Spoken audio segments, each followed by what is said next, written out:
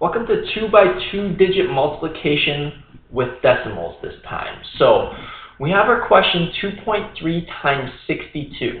Now just like in the 3 by 1 digit examples of tenths and hundredths, we do not have to fear the decimal. Nothing changes.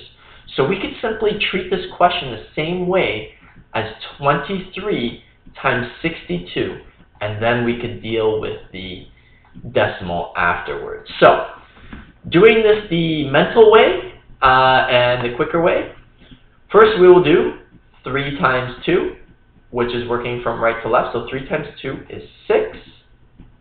And then we'll go across to 2 times 2, and that is 4.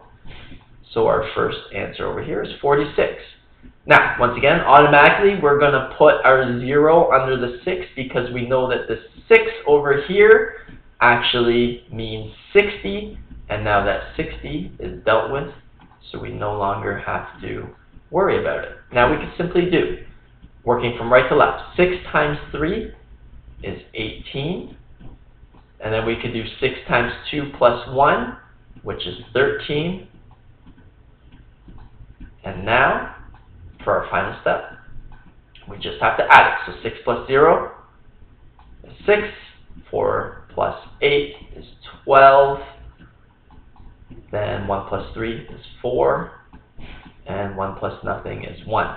So we have our final answer of 1,426. Now we could deal with our decimal.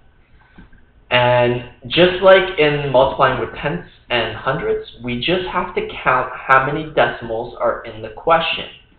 Now, for this question, there's 2.3 times 62. There's only one, and that is the 0.3 over here.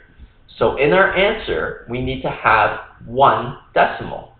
So we're going to place our decimal point between the 2 and the 6, and our final answer is going to be 142.6.